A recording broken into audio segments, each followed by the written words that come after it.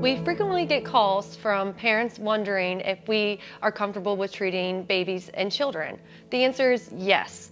I've been doing this for 13 years and have treated many children for all types of conditions. We make sure that we have a safe but yet effective treatment.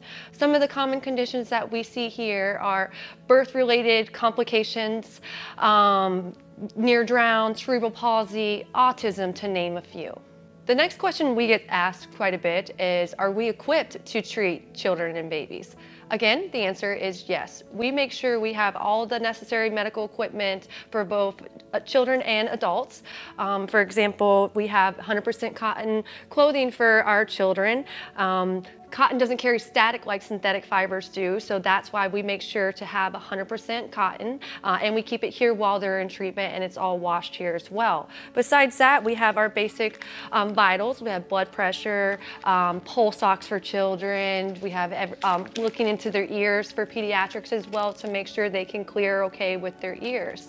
Another question they may ask too is, if I have a baby, can I go in with them? The answer is yes. If it's medically necessary for you to accompany your child in the chamber, we will put a parent or caregiver in with them.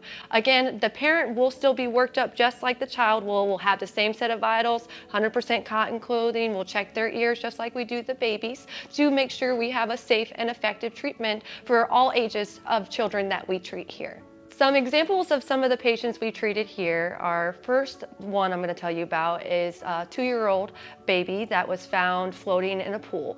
Where in the hospital, the mother contacted me to see if Hyperbarics could help her child. And at this time, they had already been recommended by a team of doctors to take the baby off the ventilator, stop nutritional support, and the baby was never going to make it out of the hospital. Mother was persistent, and baby was strong, and he did make it out of the hospital.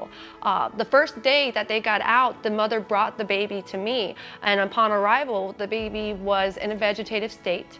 He wasn't tracking his eyes, just had a blank stare, was nonverbal, and not alert to pain. So after a series of treatments with him, he started looking when you call his name, which was awesome. He was moving his arms and legs a lot better. He was starting to make noises. And then now, as an update on him, he's doing PT, speech, and OT as well. He's starting to learn to walk again, which is a huge milestone for us, and just another step forward in his healing for a baby that was never supposed to make it out of the hospital. Another example is one of the youngest babies I treated in my whole career. She was actually 7 weeks old, suffering a brain injury from a birth complication. The parents found us. We started treatment, again, a very safe yet effective treatment for this child. And after just a couple treatments, the baby started crying again. You know, a baby crying to you and I, make that baby stop crying, it's annoying. But when you deal with a brain injured child that cannot communicate for anything because of their brain injury and they cry for the first time, again, another huge milestone on that baby, and we hope the best for her as well. Another example is an 8-year-old autistic child, and this mother actually found me on Facebook, and she asked, you know, why are your prices different than others? And I said, well, you're probably looking around, so do your due diligence, please come check us out, and I can explain how we would treat your child. After that consult, they were already scheduling for appointments. We started treating this child. Mother went in with him as well, and upon arrival, he was not verbal, you know, would just have a lot of noises, no eye contact. You couldn't really touch him, which is typical in a lot of autistic children.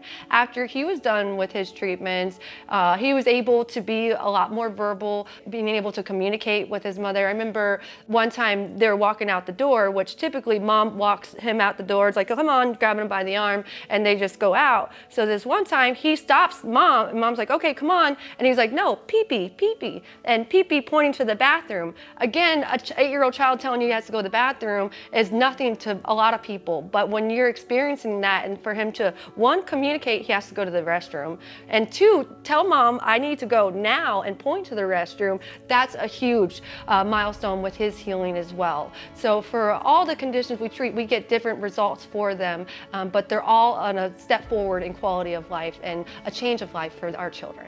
Just like some of the cases of the patients I just explained to you, if you feel that you or a loved one could benefit from having hyperbaric oxygen therapy, give us a call today, as we'd be more than happy to answer your questions and tell you how we can assist in the healing of your child.